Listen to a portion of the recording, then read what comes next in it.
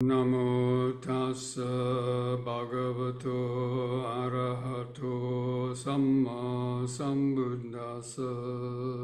Namo tassa bhagavato arahato samma sambuddhassa. Namo tassa bhagavato arahato samma sambuddhassa.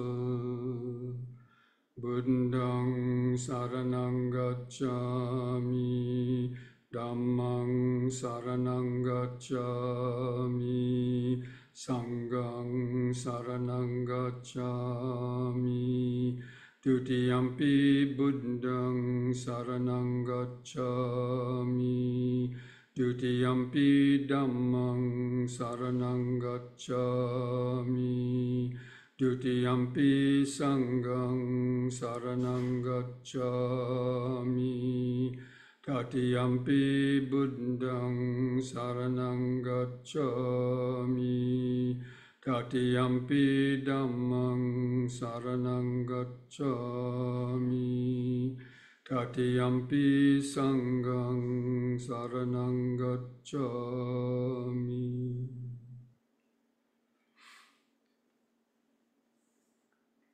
So, welcome friends to this Wednesday evening Dhamma discussion and meditation practice. So I hope all of you were able to get the mailing that I sent out on Tuesday with the subject of tonight's discussion, Dhamma topic. And we've covered this before sometimes, but as the title says, it's a subject for daily recollection. So these are the 5 subjects for daily recollection that a meditator, or especially a Buddhist meditator, that the Buddha suggests in reflecting on these 5 realities of life. And the first one is, I am subject to aging. I have not gone beyond aging. This is the first fact that one should often reflect upon, whether a woman or a man or a monk or a nun, they should reflect on that we're all subject to aging. And then a person might ask, well, why do we want to reflect on that? We all know, about aging, right? But this is the Buddha's reply to that.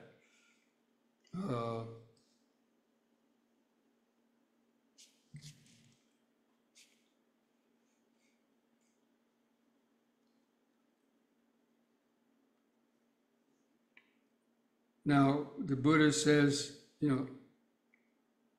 there are people that are intoxicated with their youth, especially, so this applies to probably young people, maybe up to about 40 years old, I guess. So people get intoxicated with their youth, and sometimes, especially younger people, they think they're kind of invincible, or the aging and even the other things are far from their mind.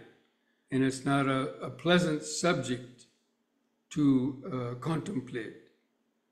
Even though people know they're aging, they don't like to contemplate it. And that's why a lot of people try to prevent the signs of aging. When people start to reach 40 years old, might start getting wrinkles, or they might start, other problems. Their eyesight starts going bad, and so on. So those signs of aging, and we can see it even in the modern, media. Usually actors or news broadcasters or even actors, when they grow older, it gets more difficult to find them jobs, because they like the media, especially when television, and only if they need a role, whether as an older person, they like to pick young ones, and especially in the newscasts, we see this happening. The older people get phased out, weather forecasters or other types of people. So this idea of somehow that aging is a bad thing, and they want to project the youth. And then, of course, the use of cosmetics, again, with usually that same general category population, singers, television personalities, movie stars, but even ordinary people, to get the jobs, right? And certain jobs, the younger people are more attractive to, employers, I suppose, at least in certain jobs. Anyway, so this, and so people that are intoxicated with their health, they're less apt to think about,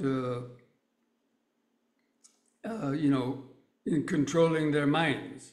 And so in the pursuit of that, wanting to pursue youth and to deny old aging, they may tell lies, they may do other things, or, just do other kind of unskillful actions. So they resort to, improper conduct, and then have to expect the results of that negative action. So that's why the Buddha suggested people reflect on that, so that they know that, even though we might be young, that youth and those good looks could be taken away, at any time. People get in an accident, they become disfigured or maimed in one way or another, or through so many other causes, people could lose those, attributes of youth, right? Like stronger health, good looks, so to speak, and everything working properly. But that can be taken away due to impermanence. That can be taken away real quick. And that's just the nature of life. So people that will reflect on them, the nature of age, they will know that this life in youth is impermanent, and prepare their minds that when it happens, to accept it. And why hide it? Then when people start getting older, and they have accepted it, then they enjoy it. Yeah, it's better to be older than to be younger, in certain aspects. Anyway, if one has taken care of their life, they don't have, when they're retired, they don't have to work, they, enjoy life more. So, there's a lot of good aspects of getting old too. So anyway, that's one thing, the reality of, reflect on the aging, that we have not gone beyond aging. And even people who are already old, they're getting older. So we're already old, but they keep on getting older and older. Every 5 or 10 years, you can visibly notice, old age coming on. And then the older you get, there's no way you can hide. Now the second subject for the contemplation is, I am of the nature to become ill. I have not gone beyond illness. And what is the meaning of not gone beyond aging and illness? Is because that's the nature of conditioned life. When you're born into the body, that is the nature of it.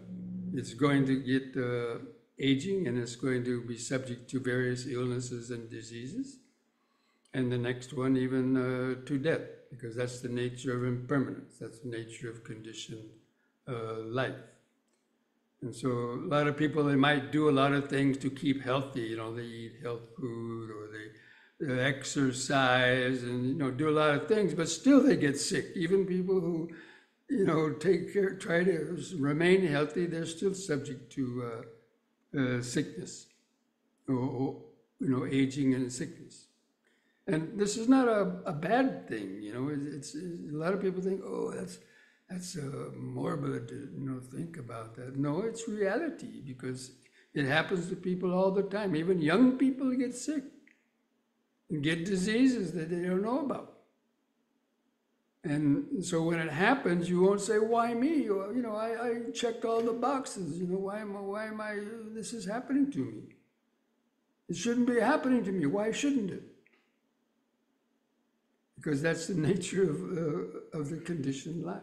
And that's what the Buddha wanted to emphasize. So by contemplating, and it's not a morbid thing, it's just to prepare our mind for when these things happen, we won't be kind of taken by surprise or try to fight it, because people spend, cosmetics and plastic surgeries and all these other kind of things, even diets and so on to be healthy, and sports equipment and all these kind of, there's billions of dollars of business. And so people promote that idea. Of course, business promotes the idea that we stay young and healthy. And of course, we want to, naturally, but you can do that in natural ways without, spending, so much money on doing those things. There's ways you can do it. Practice yoga every day. Practice deep breathing every day. You can get some moderate kind of exercise without spending hundreds of dollars a month going to the gym. All these other kind of things, and then get injured when you overstrain yourself at the gym. So I've never been to a gym in my life, really. Well, I take that back. When I was young in the YMCA, I went to the YMCA gym, but since then anyway. So then the third subject, of course, is the natural outgrowth of aging and illness, is death. To reflect I'm of the nature to die, I have not gone beyond death. And this brings in the idea of karma. That even young people die, we all know that, even babies die. And toddlers die, and adolescents die, and teenagers die in all kind of ways, unsuspectedly. And people who thought they were in prime of health, athletes also drop dead on the sports field and so on. And that's a lot to do with our past and accumulated karma as well. But anyway, the reality of death is that when you were born, basically you were born with a one-way ticket to the graveyard or to the cremation ground.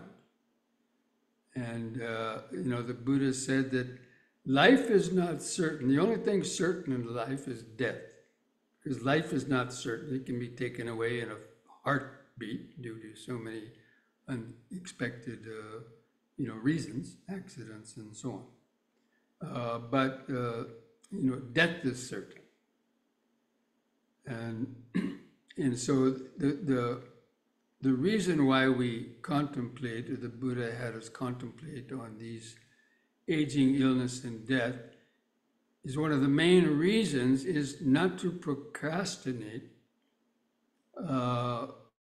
in your practice of the Dhamma. Not thinking, well, I'll wait and I'll meditate, I'll wait and observe the precepts, later on in life after I've enjoyed everything. Well, again, that old life may not come, or by the time you get older or sick, it saps your energy and you won't be able to exert the energy necessary to develop, meditation practice, especially, to develop your meditation practice, sitting meditation and being alert and mindful.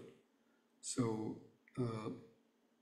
that's the reason for contemplating aging, sickness, and death, is to overcome laziness or procrastinating, thinking I still have 10 years more, 20 years more, whatever excuses people might, come up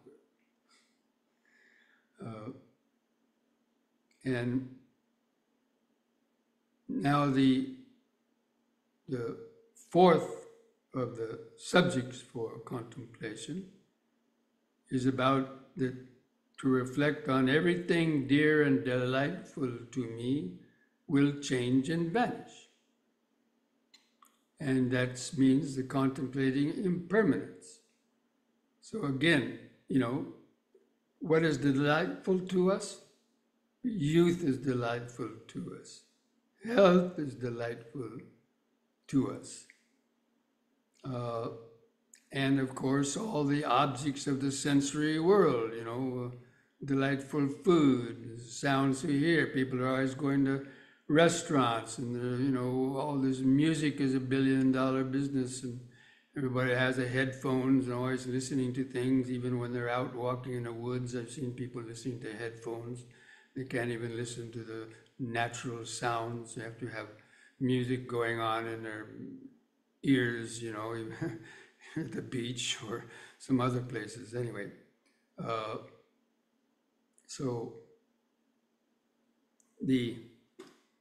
but all those things can be taken away. Our senses can be, taken away as we can't experience those things. And because everything is impermanent. So it's a reflection on impermanence, and that you're going to have to live without those things.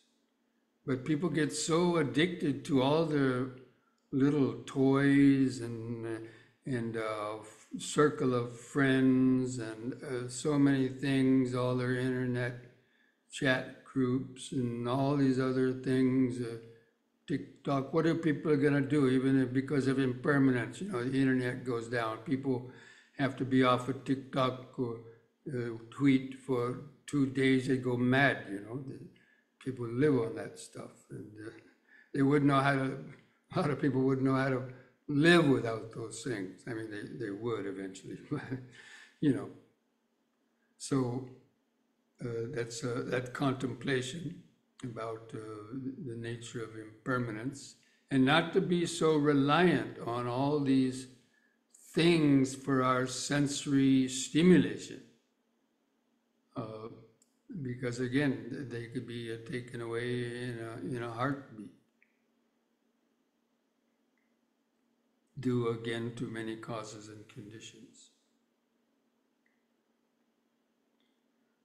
Now the last one is, I'm the owner of my karma, born of my karma, supported by my karma, and everything I do, good or bad, skillful or unskillful, I'll be the heir of that. I will inherit that. And if it's not only inheriting in the rest of this life, then even in the next life. So, but especially, that we reap the effects of our karma. Some effects come immediately. If you curse at somebody, they may punch you in the face or whatever, or impulsively act on your, passions and so on, and then immediately get arrested by the police or something. So some things may happen years later, months later, years later. And again, if that karma isn't expired when you die, some of it may even go with you to the next life. So that's the meaning of it. And the reason why we make mistakes, break the precepts, or accumulate all kinds of stress and so on, because we don't meditate and we don't reflect on those other things. So that's the point, not to neglect the Dhamma practice, because that's why we have to keep on experiencing worry, fear, anxiety, guilt, worry, remorse, and fear, or just restlessness, or incompleteness, loneliness, depression. So many mental states people go through that cause them suffering, and it's basically because they don't practice the Dhamma, or they wait until it's too late. We accumulate so much negative karma. People wait until they're caught up in stress. They're 40, 50, 60 years old, and they've been accumulating all kind of stress for 40, 50, 60, or 70 years, and then they think, oh, now I better start practicing Dhamma. But by then, there's a lot more stuff you have to work through, and it's much harder to, reach those deeper levels of concentration and inner happiness that comes from, being more grounded in the present moment. So, those 5 reflections, those are things that we should reflect on, and especially when it happens, when it happens. When you notice something happening in your body, aging or sickness, or anybody dies, it's a time to think, yes, I haven't gone beyond that either. Now a lot of you are older, and you got relatives who are getting old, dying. You can see that very clearly. You have genes that might be passed, that you have from your parents, who have accumulated these kind of diseases or illnesses, and so on. So, it's creating worry and anxiety in the mind. And so, the meditation is really the only thing, or the best thing that we can do that's non-drug related or otherwise to, deal with these kind of problems. But again, you have to start meditation when you're younger, when you still are able to, not putting it off, because it gets harder and harder to practice once you're getting older and you're accumulating more physical problems and so on. And then have more karmic accumulation that you have to undo because of, those uncontrolled behaviors. Okay, friends, so basically I hope you're all able to read that sutta. If you weren't, then you still have it hopefully in your email. You go back and read it again. But that's what I wanted to remind you all about, because it's something that the Buddha encourages us to reflect on all the time. And even if we don't, because we can see it happening all the time in your outer life. If it's not with you, look around, your parents, family, people all over in the media, movie stars, singers, every single person, politicians, famous people, they're encountering these 4 things all the time.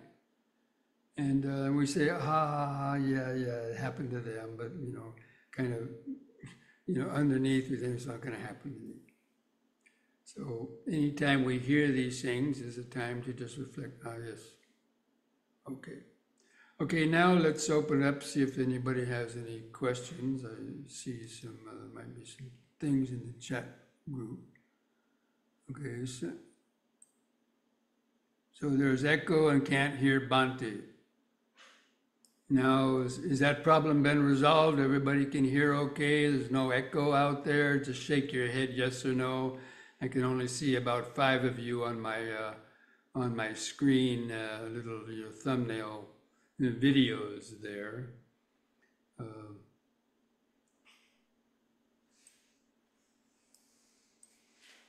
Okay. Okay, all of those were about that. Okay, so there's a question with Damon, it seems. I see the golden hand up there. Okay, Damon, Oh, shoot. thank you. Okay. I understand the takeaways that you made, that you said about don't wait to practice and don't be reliant on sensual pursuits. Now, later on though, in that sutta, um, what I, if you could explain why does it say that I am not the only one subject to aging? Uh, that paragraph looks very interesting, but I don't understand it. What's the point of repeating to yourself, I am not the only one subject to aging?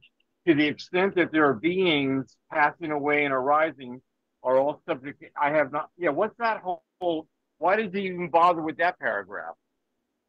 Well, maybe somebody is so self-possessed or obsessing about their own little problems that they temporarily forget that everybody's got all these same problems. So it's at that point where we're so obsessed and caught up in our own little drama, whether it's with your family members or whether it's your health. And, you know, half of the world has got worse problems than you do. But we get all wrapped up in our own little problems, woe with me and this and that. But, you know, again, half the world's got worse problems than you in all those categories. So, you know, we shouldn't get so worried about our own little petty problems. So I think it's a reminder, just to remind ourselves that we're not the only one with these problems, because we tend to overlook that when we're so caught up, you know. He goes on to say that in the same paragraph he says, and when you reflect on this, that other people have these problems, or half the world, whatever you said, then the factors of the past take birth. What is that? Why would the fact? What are they talking about there? The fact that, but then the factors of the path would be the Eightfold Path. You would start getting right understanding, and you would reflect on the nature of, you know, everybody that's born, even rich and famous people. They all have died. They've all been sick. They've all grown old, and they've all had all kind of problems, you know. And presidents get assassinated, and all kind of things. Even the Pope, you know, or something like. So it's a way of, you know, just understanding that it is a universal, so that the right understanding dawns on you, and then maybe the sense of urgency to change your karma, especially with the fourth one about, or the fifth one, I'm owner of my karma, and you know, and everything I do is. So you start reflect on your actions, and then how am I going to change? Okay, the Buddha talked about this, right understanding, right thought. You start developing these factors of the path. Okay. Yeah. No, thank you for explaining that. That's really, those are, you know, the other parts of, I mean, I've heard the five recollections so many times, but I never read the rest of the sutta before. So thank you. That's why it's good actually to read the whole sutta, because some little gems are sometimes buried in the beginning or buried in the end. And we tend to just scan through things and find the things that we want to, you know, read or that we think are important, and then skip the rest. But sometimes these little things are, you know, included, as you found out, you know. Yeah. Yeah. Good. Thank And that's you. why it's good to reread the suttas. You know, we might have read them quickly one time and missed a few things. So to read and reread them, that's why we go over these. This is the second or the third time, because I've been doing these Zoom programs now since at the time of COVID. That's how many, 3 years, almost 4 years. And I've repeated a lot of these things, you know, over and over. And the purpose of that is to refresh it and to remind you. Great. Thanks.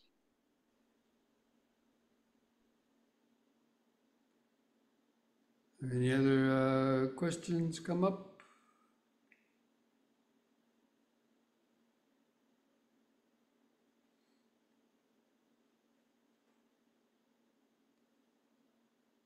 Going once, There's a You, question in the going chat, Bhante. twice. I'm really disappointed that there aren't more questions about this, Bhante. It's such an important, I don't care how many times you've gone over it. I just think, why wouldn't there be any questions about this? It's so interesting. Well, it's so obvious too. I mean, you know, I mean, There is a question in the chat, Bhante. is it okay? what is meant by I have karma as my resort in Bhikkhu Bodhi translation. I would have to reread that particular as my resort, as the, well, because it's a habit and we're going to resort to it. The karma, whatever we have done, whether it's a good or a bad action, it's going to come to us. So it's like that's your resort, or you're going to resort back to it. You're going to keep going back to it, like good actions. If you get a good experience from, practicing generosity and metta and helping others and patience, when you see the good effects of doing the good karma or avoiding the bad karma, developing the mind, you're going to resort to that more and more and more. So it's there within you, both the good effects of the good things you've done, the Dhamma practice you've done, as well as the bad things you may have done, the unskillful things you may have done, like breaking some precepts and so on. And your mind is going to go back to that and worry about it or obsess about it. So that's, it's resorting to, whether you want to or not, the mind is going to go to it, is going to go back to it. So I think that is the meaning of this resort.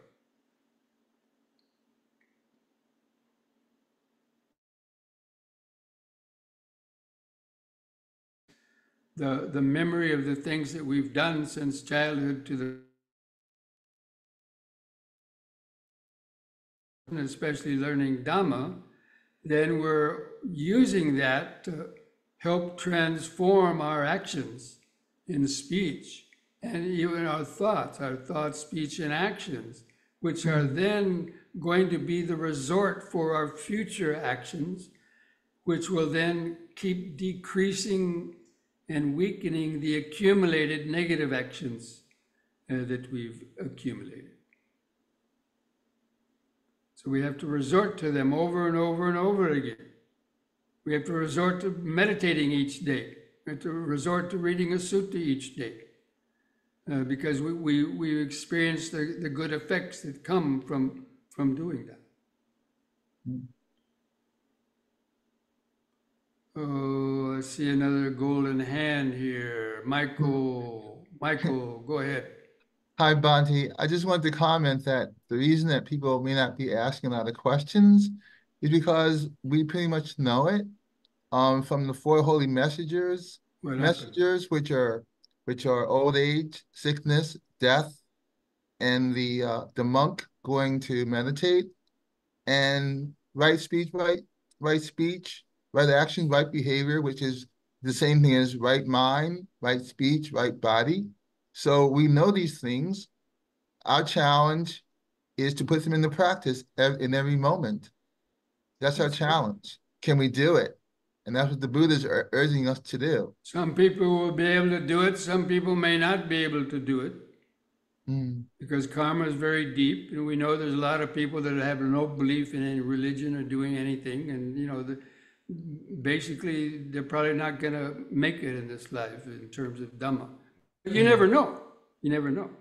If you read my autobiography and seen how I, grew up the first 5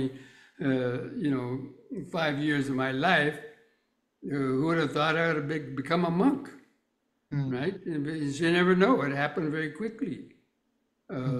So, yeah, Thank you, Bhante. You never know. Okay, Surya, you have a question? I don't really have a question. I just wanted to say I'm not able to stay the whole night. I just wanted to come on to see what this was about. But next time I'll make the commitment and be more prepared. But as regard to, the question like why aren't more people asking questions, sometimes people just need to process if they're not familiar with it, or even if they are familiar with it. Still, it's a little time of processing what you've read, what you've heard, what you've listened to. So that is my input a little bit with that. So I wanted to just come on, and I met you on Sunday at the Long Island Buddhist Meditation Center. And so I wanted to see what it was about, but I wasn't prepared to stay for the whole evening. And I did order your book. So I look forward to next week. And my other question is, do you send out earlier what you were going to be discussing prior to the discussion? I sent out that sutta, that link to the sutta yesterday, but you were not on our mailing Okay, list. You weren't okay, on our mailing list. okay. So now do Usually I try I, to send it out on Mondays, but yesterday because I was kind of busy, I didn't get it out until yesterday. okay, so now that I'm on the mailing list, I will get it earlier and then I'll be able to be prepared. Okay, Hopefully. But see, now you're going to miss the best part of the evening, which is the meditation practice. I'm sorry about that, but thank you so much. Have a beautiful, blessed evening, everyone. Good night. Be well. Okay. Bhante, I have a question. Well, I saw Yeah, Marcia's Marcia hand. raised her hand there. Okay, go ahead, Marcia. Good evening, Bhante and everyone. The sutta that we are discussing this evening, even though some of us have read it many times and we understand it, but I personally appreciate hearing it over and over again because it is very comforting to me and it gives me enlightening. So I appreciate Yeah, when that's we why have the Buddha recommend people to yes reflect on it even every over day. and over. Yes. Thank you, everyone. Okay. Udayana. Yeah, Bhante, what is meant by the run of the mill people? Can you explain what that is? Well, usually it's translated as the untaught many folk. That means people who have not heard the Dhamma or are not even interested in the Dhamma. The ordinary person that's just living a life, just of a habit and basically of sensual pleasure seeking and just self-centeredness and things like that. But people who have not heard the Dhamma, and even if they heard it, they don't get interested in it. Maybe they don't believe it because it belongs to a different religion. So they say, "Oh, I can't believe in that." That's so and so didn't say that or something, or it's not in my book. So they may not believe in karma, they might not believe in rebirth, and so on. Oh, okay. I see. Thank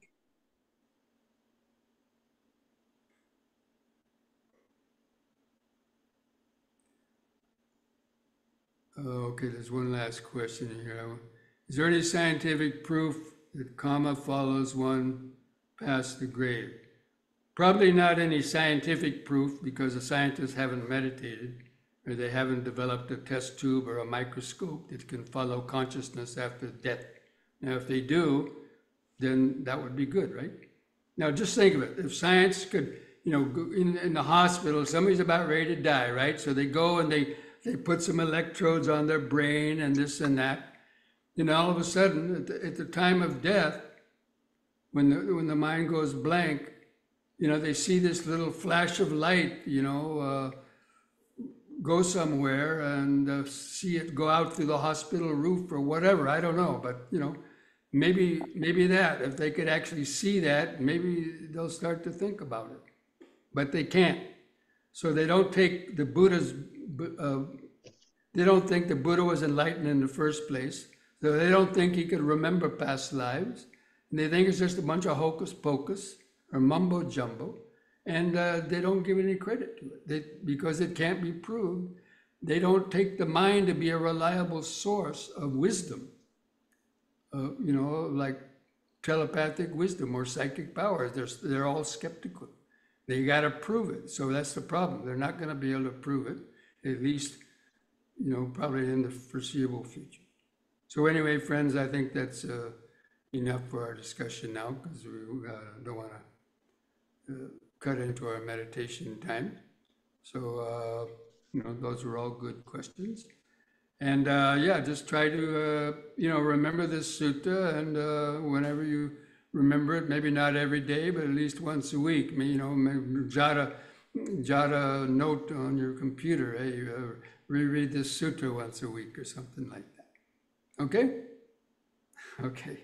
So we'll take a short break, come back, get ready for some yoga, and then meditation.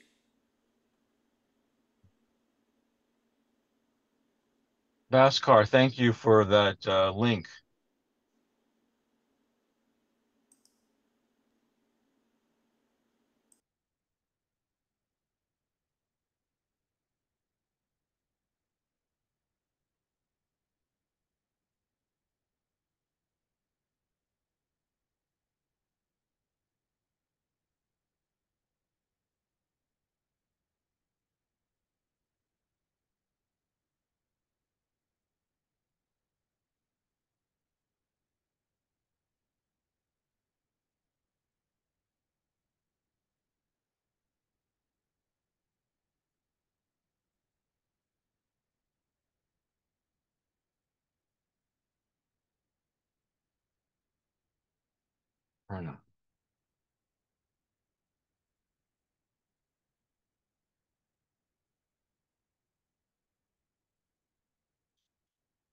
Thank you, Perna, for that comment about Virginia. I'll have to check that out.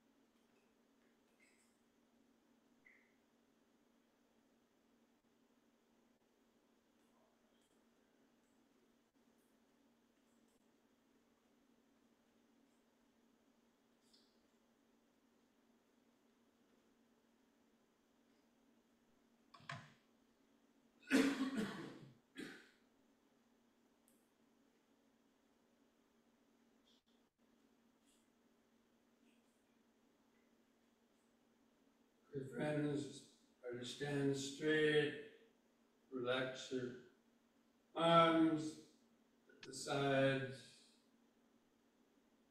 just gently close your eyes. First of all, just feel your feet pressing the ground.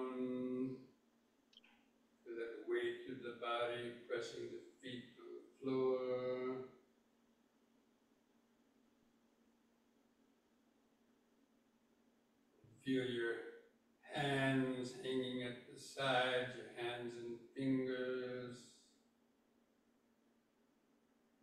Feel the weight of the arms hanging from the shoulders to relax the shoulders. Feel the clothing touching the skin on different places, especially your stomach or chest, arms. Feel your head balanced on top. Feel your eyes in the sockets. That point on the eyes, or to feel the general outline of the body, sense of the head on top, arms to the sides, feet pressing the floor, clothing touching the skin. Then begin some deep, slow breathing. 2 or 3 seconds to expand your abdomen, rib cage, and upper chest. Draw the air into the upper chest, hold it in for 2 seconds. And slowly breathe out. Feel the last bit of air go out of the lung. Then the next in breath. Just continue doing that deep, slow breathing. Developing this mindfulness. Breathing in, letting go of the past and future. Breathing out, standing here and now.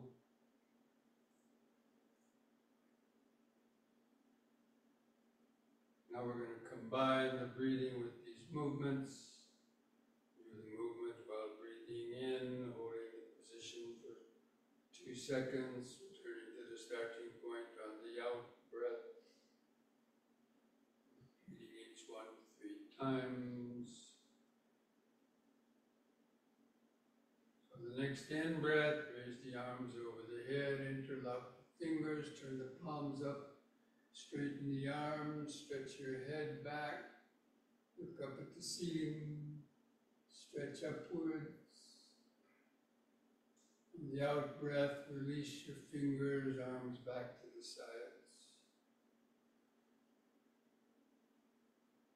Again, in breath, arms over the head, stretch the hands up. Bend back a little bit through the arch in the spine.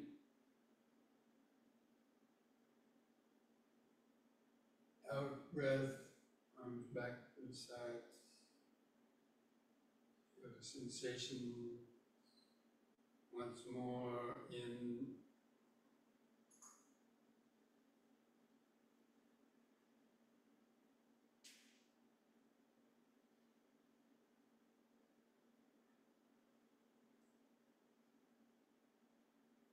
Out.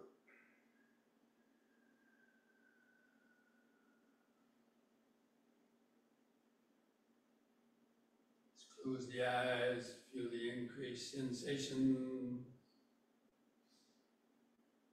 Clothing touching the skin, inner life force pulsation, tingling sensation, the aches or pain. Letting your thoughts come and go in the back of the mind.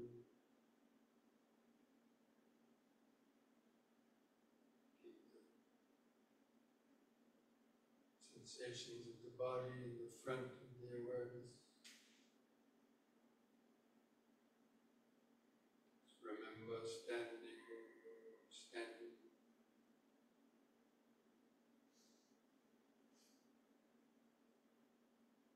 Now the next in breath, lift up on the toes, arms over the head, face the hands toward each other about 6 inches apart, and stretch up. Out breath, come back down.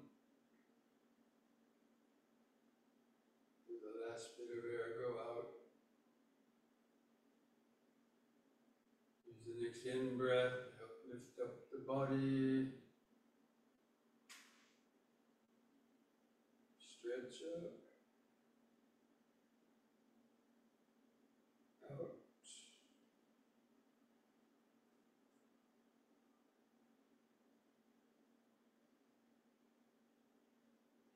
Once more. Stretch.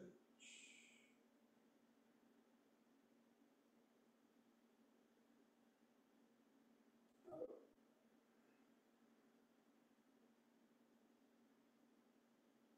Close the eyes. Keep feeling the body. Don't let the mind time you get lost in thoughts.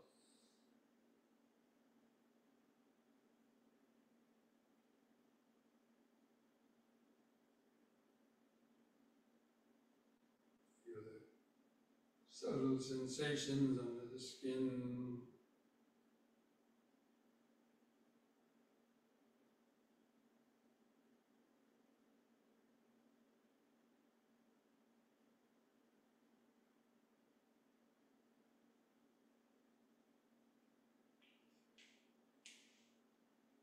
And next we'll do the side bending.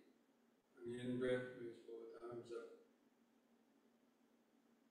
Keep fingers and arms straight. Out breath, bend over the right side.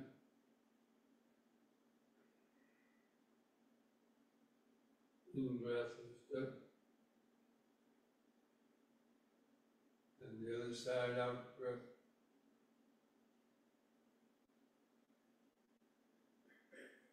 In-breath. Into the right, out breath.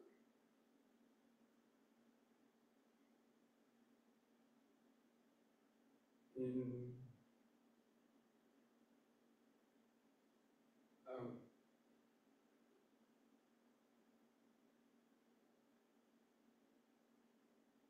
In,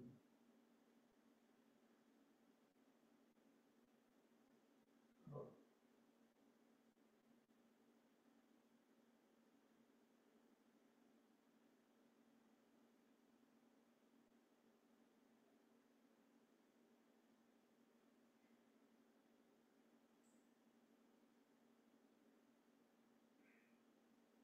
The out breath, lower the arms. Feeling the body, feel the hands and fingers. Should be a lot of increased pulsation. The hands and fingers, all the blood going to the hands, hitting the fingertips, that turn around and go back to the heart.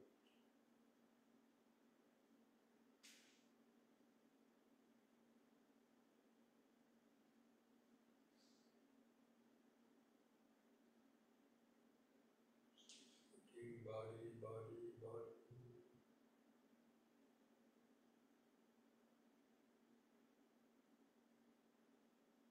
Get out of your head into the body.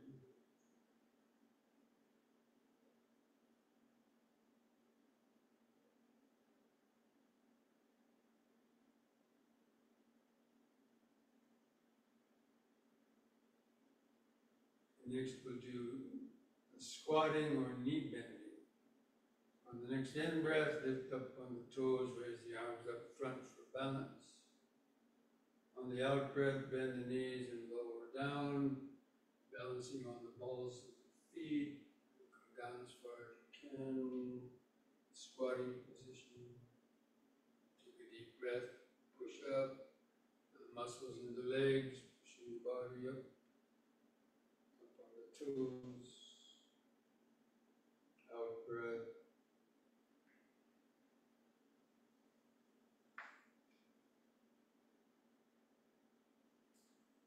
In.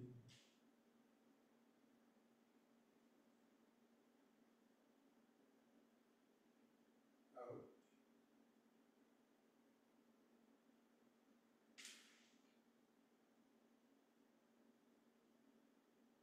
In.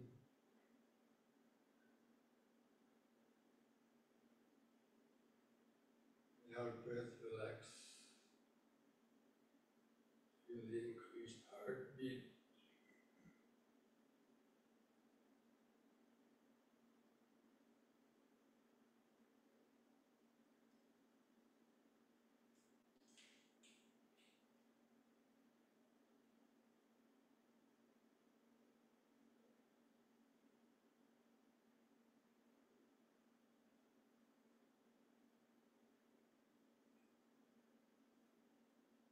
Remember standing, standing, standing.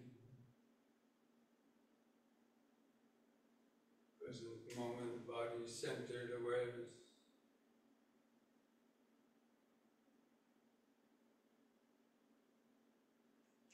Now spread the legs and feet apart, wider the better.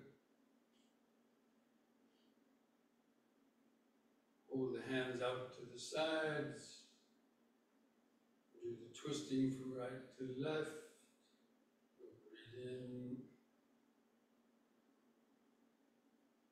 On the out breath, twist to the right. Keep your eyes focused on the hand going back. Let the feet turn a little bit.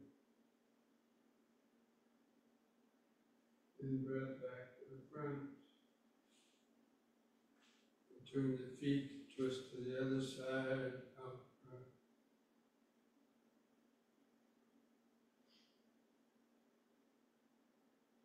In breath. Into the right, out breath.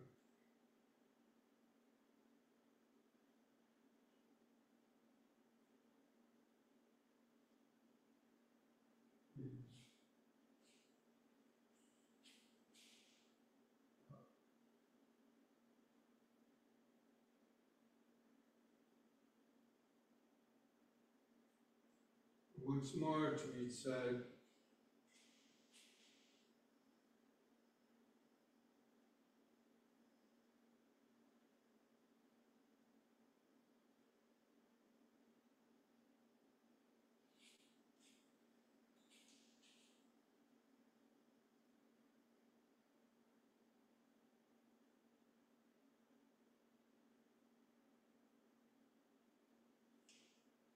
Come back to the front, relax.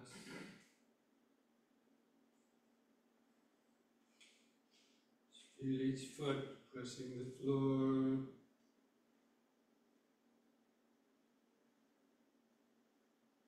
The hands and fingers.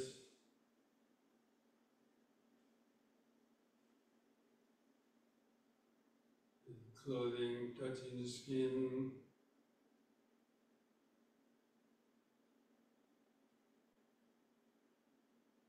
Feel your face, head.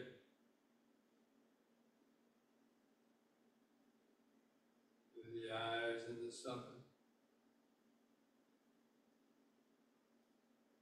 Feel the outline of the body exactly as it is, here and now.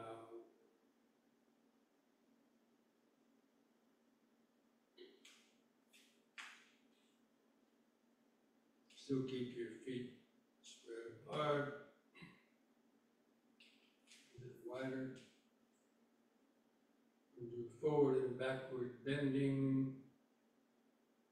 Just be careful with the back bends. Bend back too far the first time. So breathe in. On the out breath, bend forward. Keep your head lifted up, looking out straight ahead. Let the hands come to your kneecaps. And keep your legs straight, arms straight. Flatten the spine. In breath, lift up. Move the hands under the buttocks for support. Let your head go back and gently bend backwards on the out breath. Feel the arch in the spine.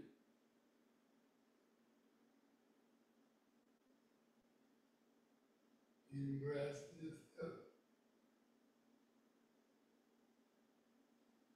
The second time, let the hands come down below the knees.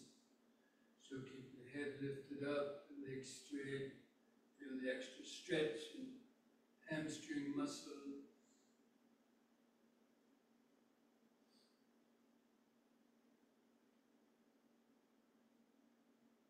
In breath. In the back bend, just be careful. Out.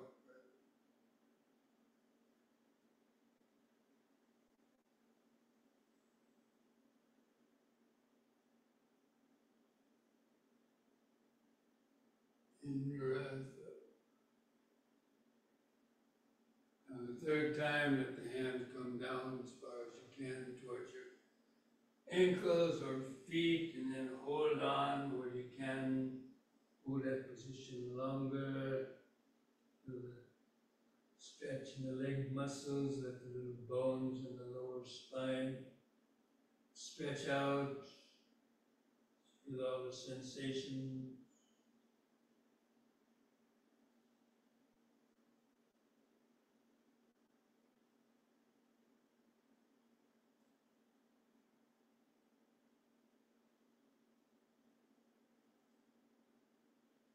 The in-breath, lift up.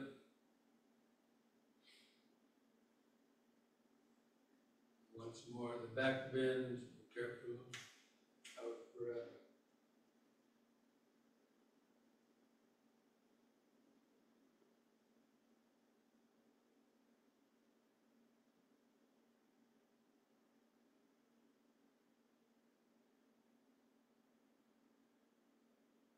In. Just relax. Feel the whole body going, touching the outer skin. Life force vibrations under the skin.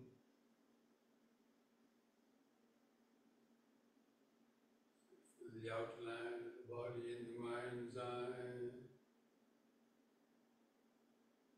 Present moment, body-centered awareness.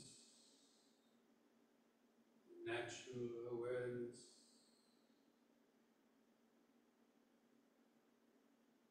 Same feeling you had in the womb before you came out. So the mind knew all those vibrations of the body, its evolving body.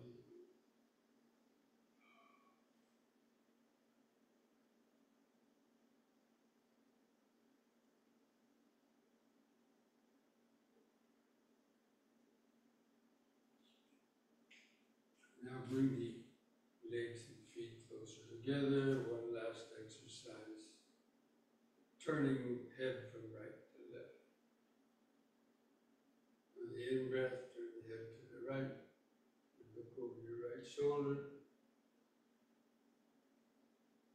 The out-breath, turn the head all the way back to the left. Look over the left shoulder.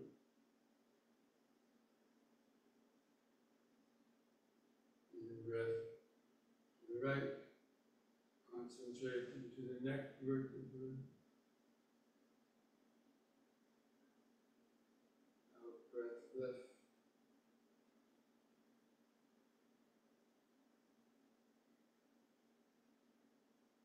In right.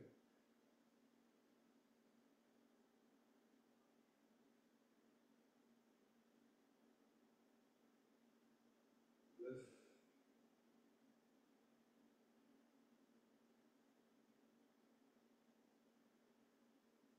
Once more to each side.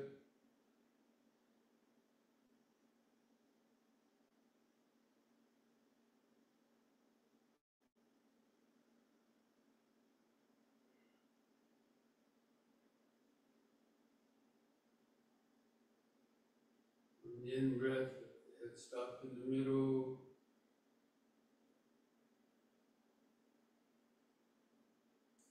Just feel the whole body.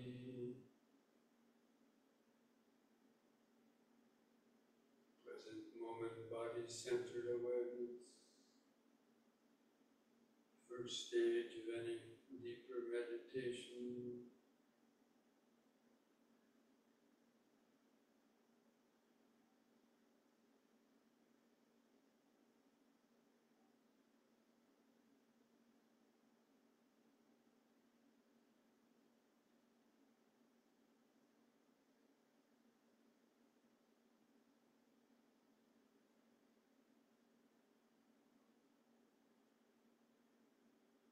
Okay. Now let's mindfully come back to our seats, ready for the sitting.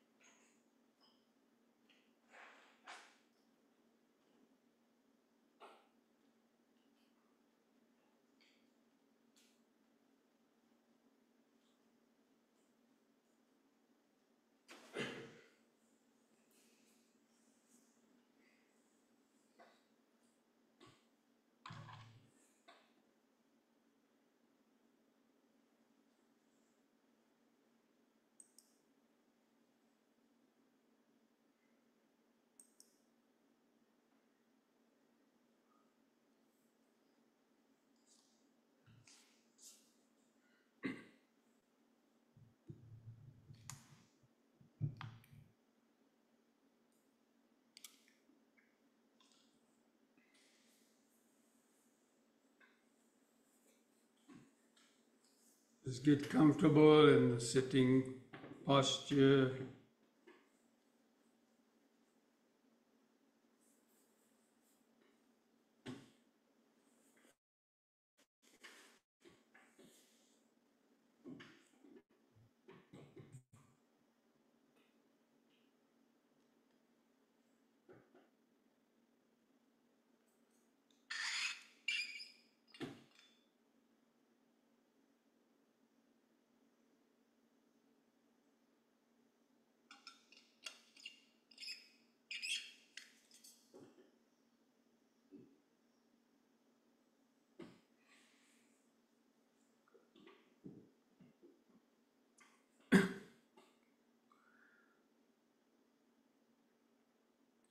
Just take a minute to feel the body.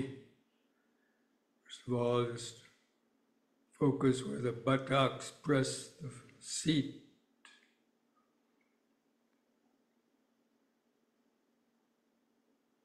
Feel your feet tucked under the body or where the feet press the floor.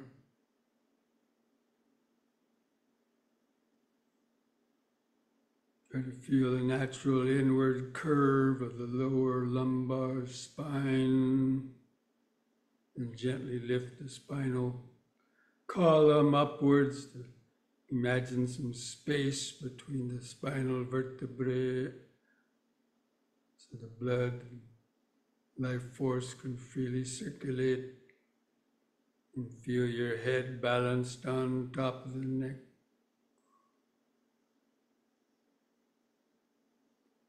Feel your eyes in the sockets.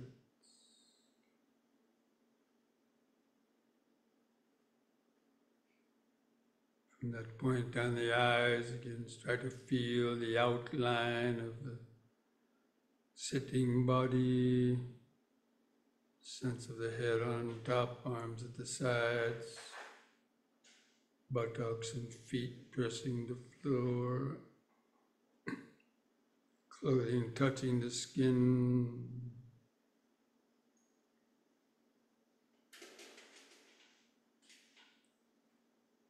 Just mentally remind yourself of sitting, sitting. Then begin some deep, slow breathing like we did in the yoga. Take 2 or 3 seconds to expand your abdomen, rib cage, and upper chest.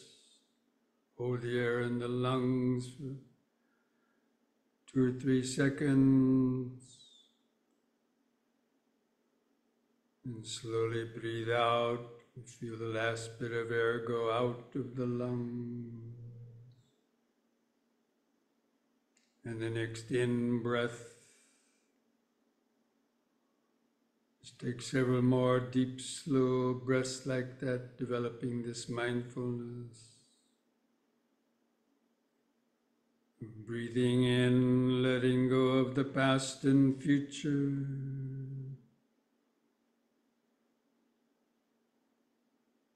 Breathing out, sitting here and now. Breathing in, letting go of the past and future.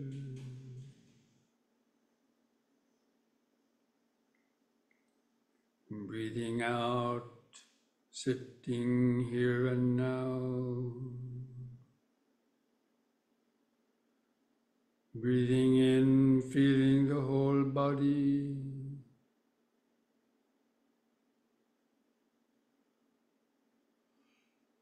Breathing out, feeling the whole body.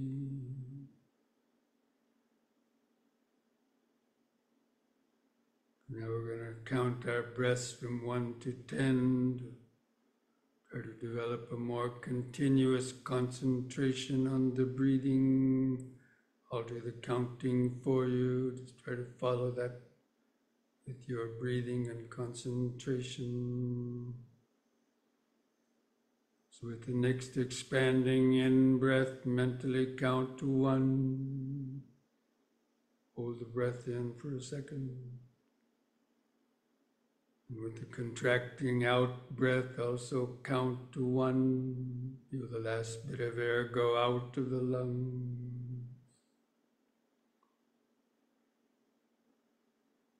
The next in breath, 2.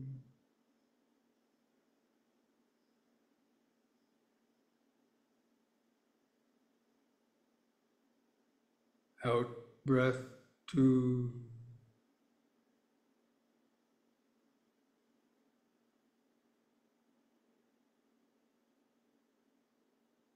In, 3.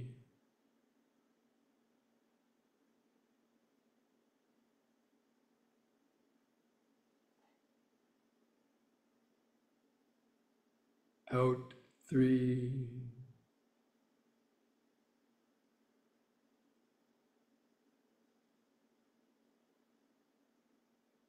In, 4.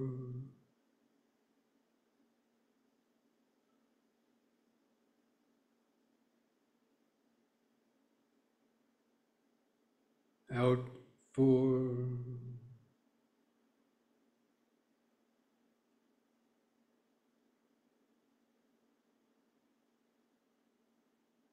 In, 5.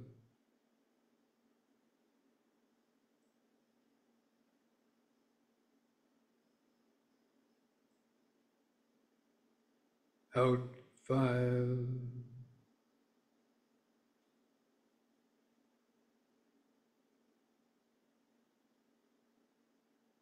In, 6.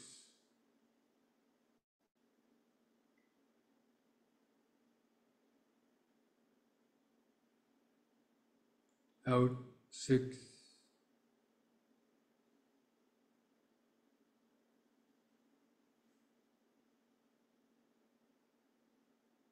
In, 7.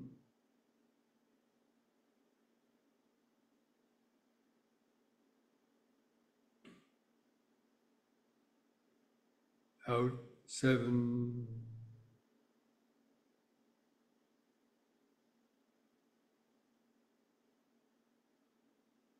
In, 8.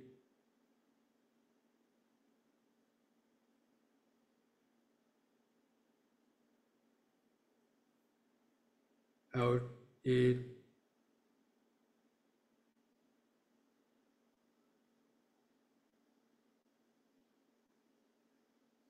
In 9,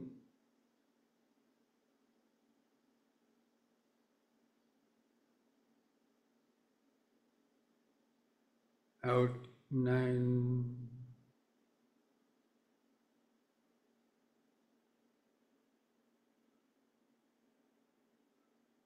in 10,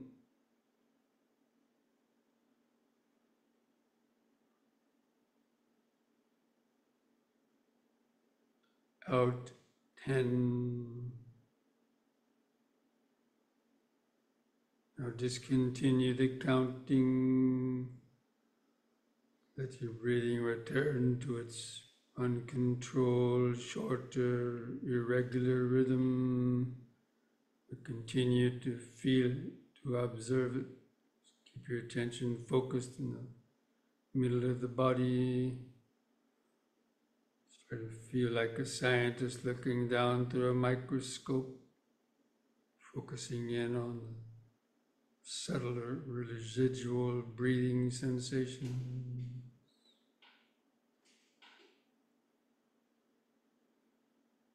Just knowing when the breath is coming in and knowing when the breath is going out. You know it by feeling it. Try to feel where the clothing rubs against the skin of the stomach, rib cage, or chest. It expands and contracts, creating friction, sensation. Make that the primary focus of your concentrated awareness. And make these mental reminders to yourself to help stay focused. Just in, sitting,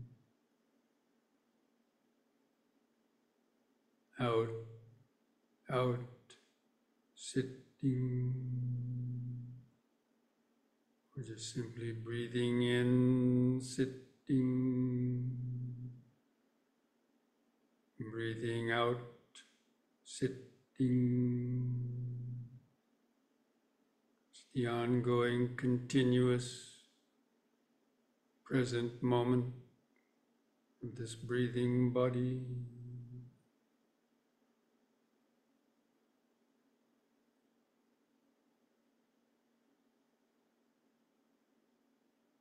Just try to tune into the 4 phases of each breath cycle. The expanding in breath and the brief pause.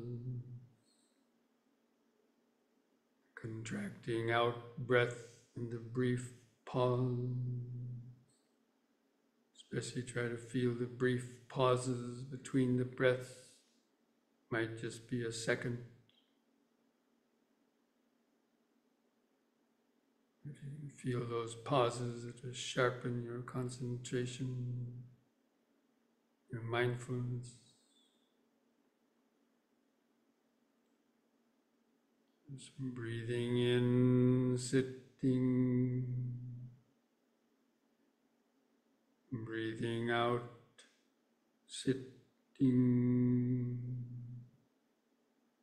breath by breath, moment by moment.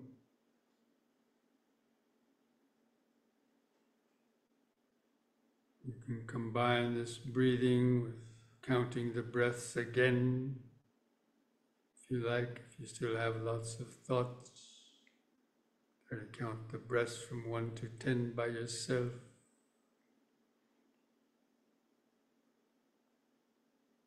If you get lost while counting, start the counting again at 1.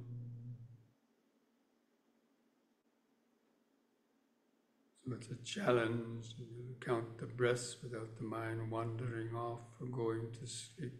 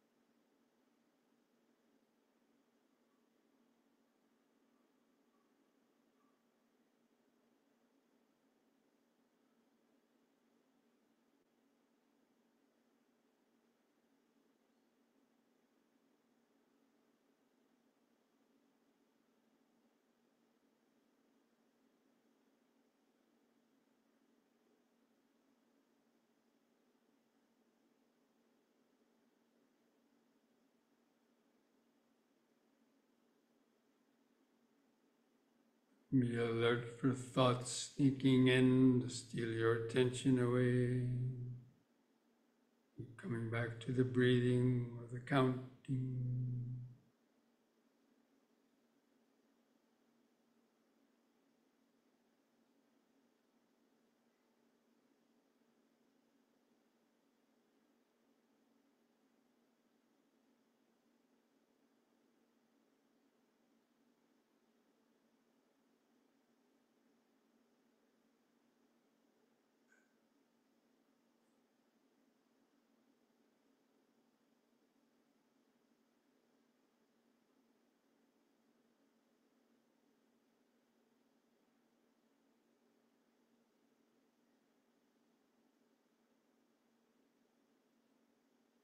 Each time the mind gets lost from the breathing, take a deep, slow breath.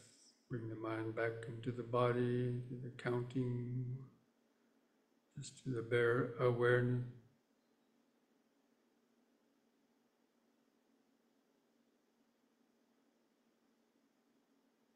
In, sitting.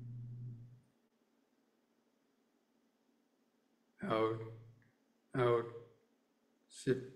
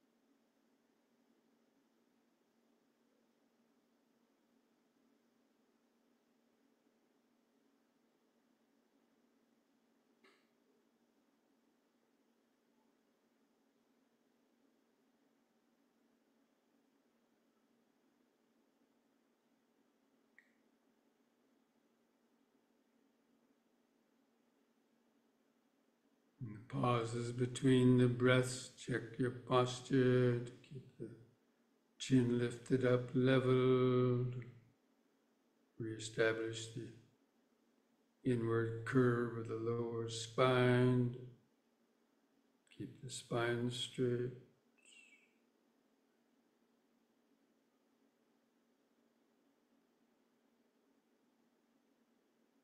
Try to keep the outline of the body in the mind's eye.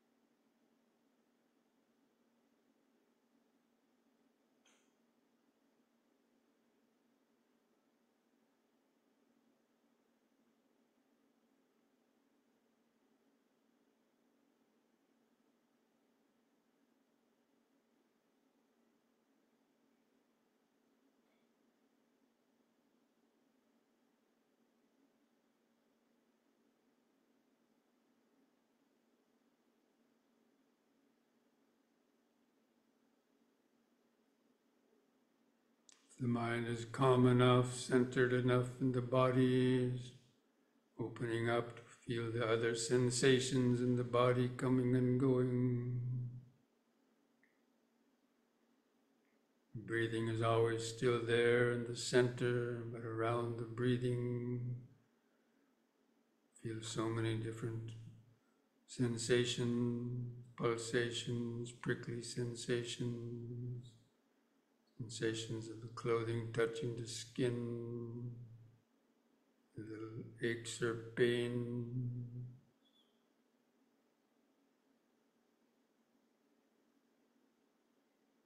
Also be aware of the stream of thoughts moving through the back of the mind,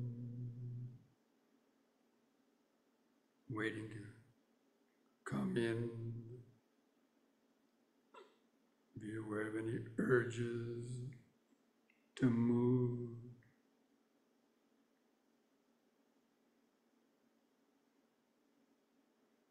From time to time, take a few deep, slow breaths. Help stay grounded, awake in the body.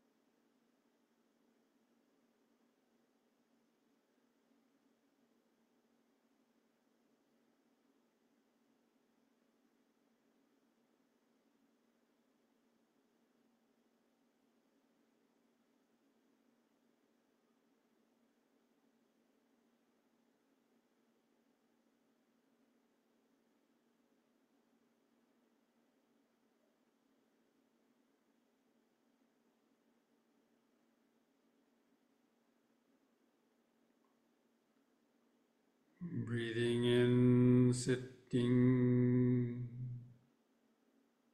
Breathing out, sitting. So many different sensations come and go. Sounds come and go.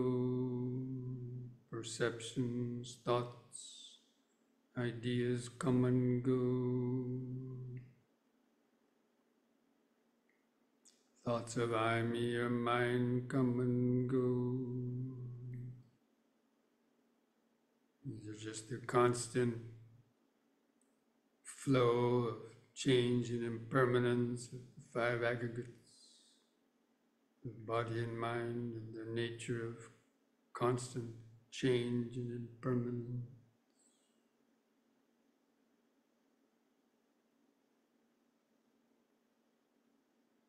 They're all just coming and going through this expanded breathing body awareness.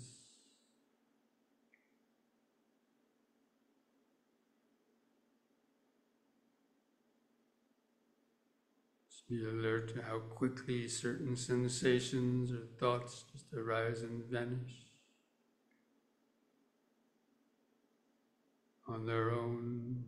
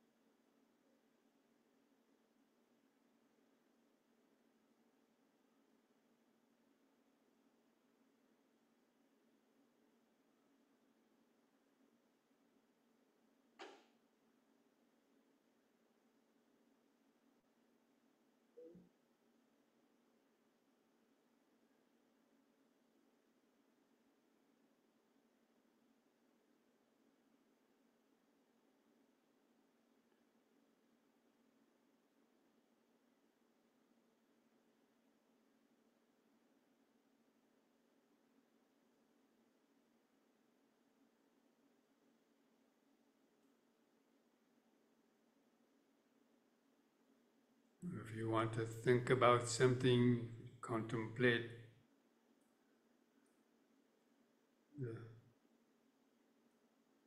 about the karma, the order of your action.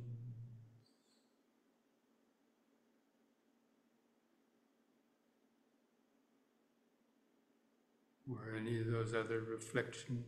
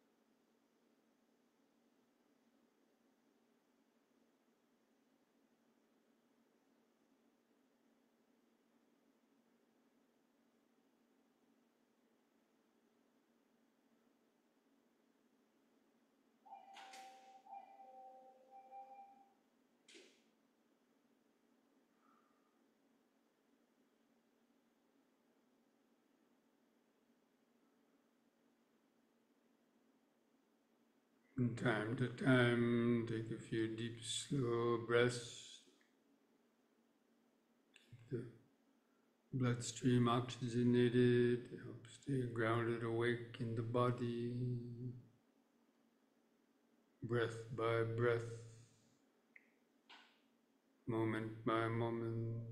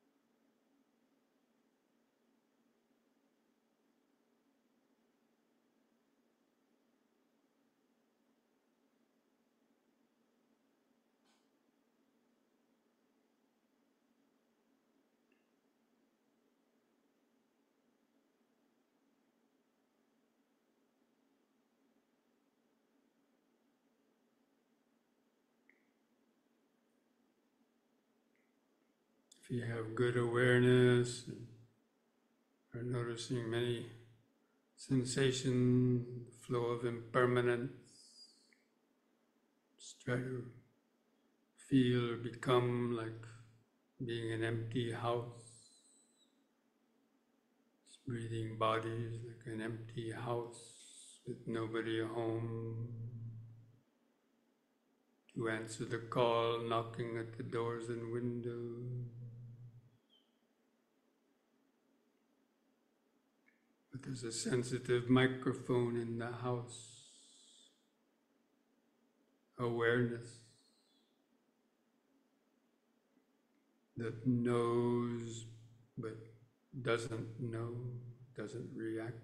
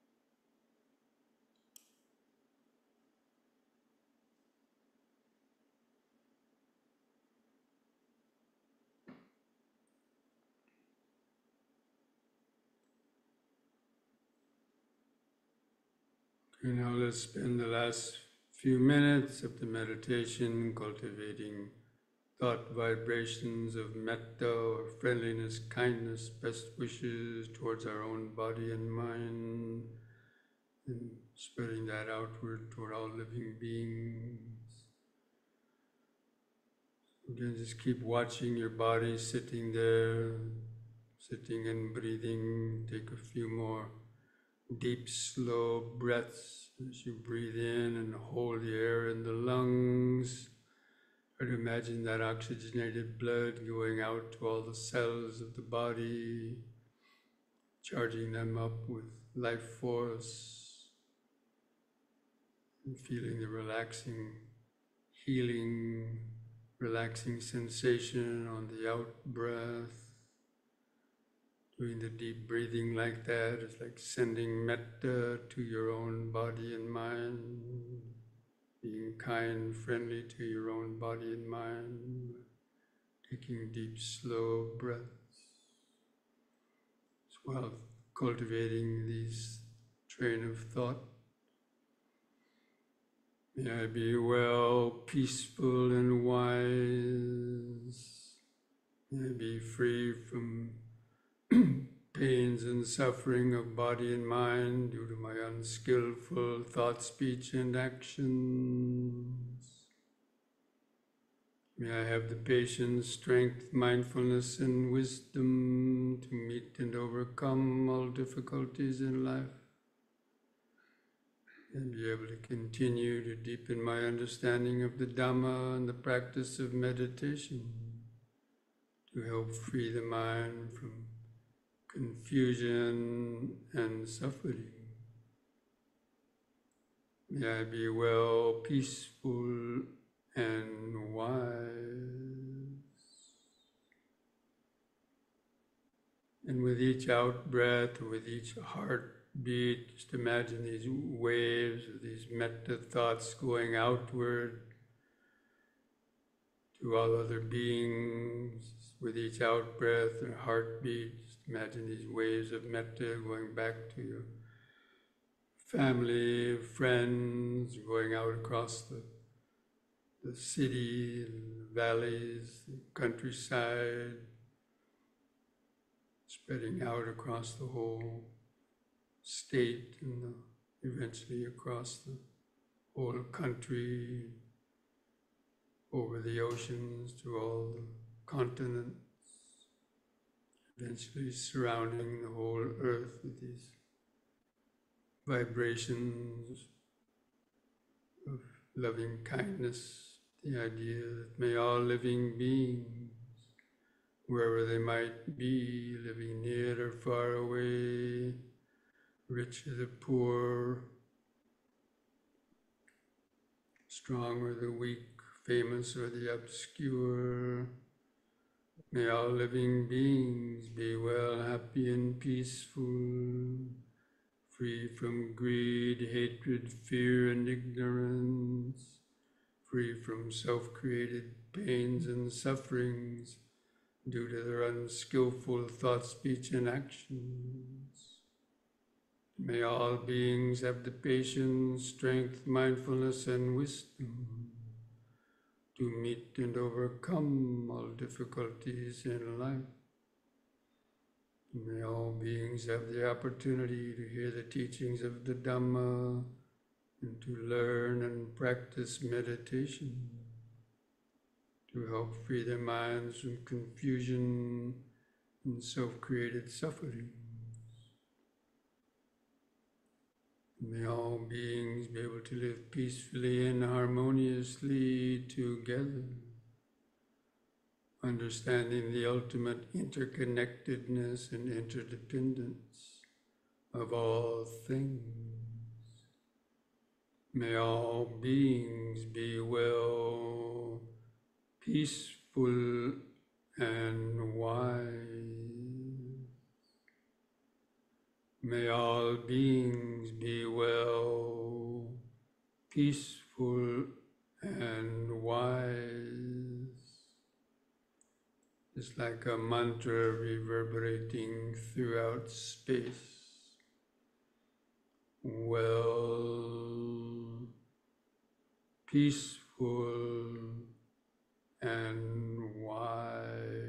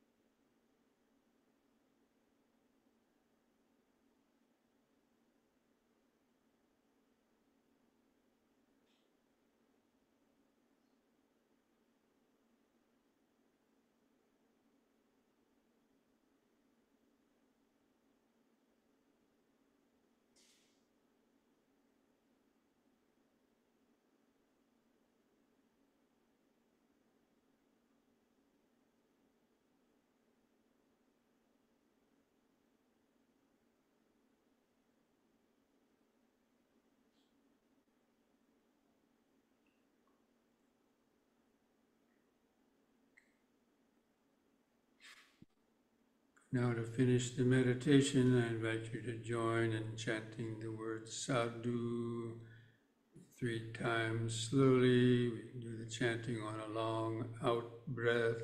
Feel those vibrations, those healing vibrations in your body and mind. So take a deep breath.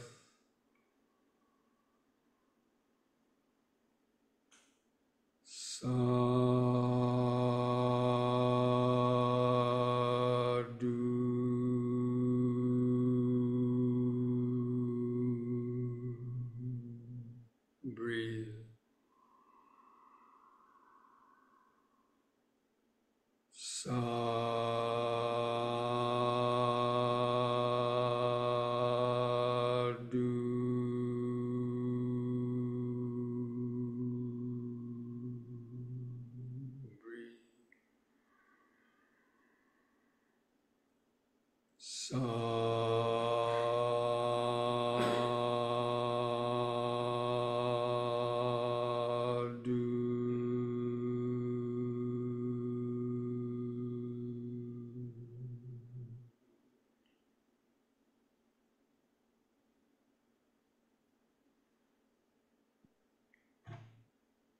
Place your hands at the edge of your knees. Take one more deep, slow breath.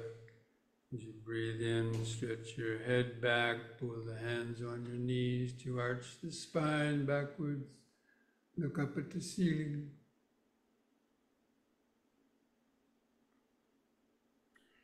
And lift the head up on an in-breath, and on the out-breath, press the chin to the top of the chest to stretch the neck vertebrae.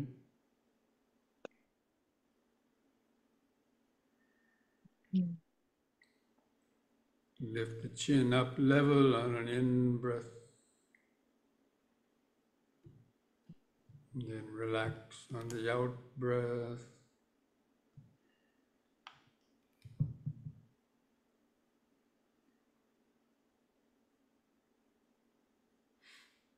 Put a smile on your face. Yeah. Okay, friends. So this brings our Dhamma discussion and meditation practice to an end. But as I always say, mindfulness should never end. Especially try to practice the M&Ms every hour during the day, to stop what you're doing, to take a deep, slow breath, bring the mind back to the present moment of the body, to let go of any thoughts that you have, negative thoughts or any rushing to the future. Feel the vibrations of the body, bring back your understanding of the Dhamma.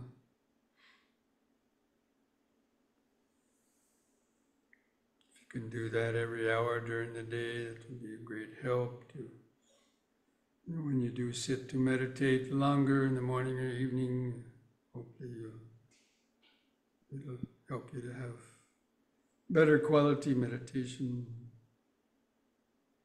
Okay?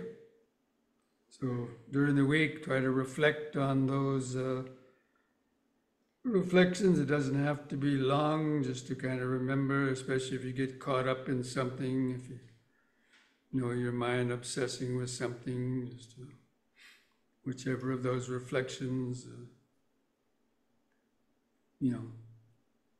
can relate to that. Okay? So be well, be peaceful, be wise, be mindful, and Namo Buddhaya.